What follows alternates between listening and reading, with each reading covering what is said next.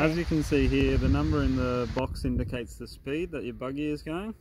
So as we turn it up, that indicates the buggy is going to go faster and faster. And as we're going down, we're going slower. So what we recommend is that you find your speed within the first hole. I think a nice pace is around 4, but those with long legs might go to a 5 or a faster walk. Once you push on, the buggy will slowly get up to that speed.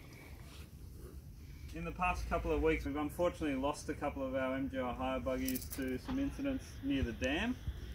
It's the golf shop team recommendation that at all times, if you can face the buggy away from the water.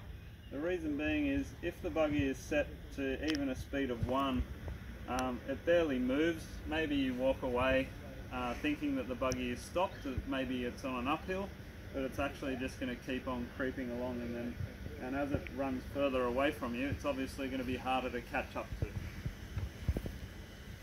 That buggy was only set to 1 and it managed to get away from me by a few meters. So again, if you're anywhere near any of the ponds, if you could kindly just face the buggy in the opposite direction, that would be greatly appreciated. And at all times just ensure that the buggy is off. 1 click for on, 1 click for off.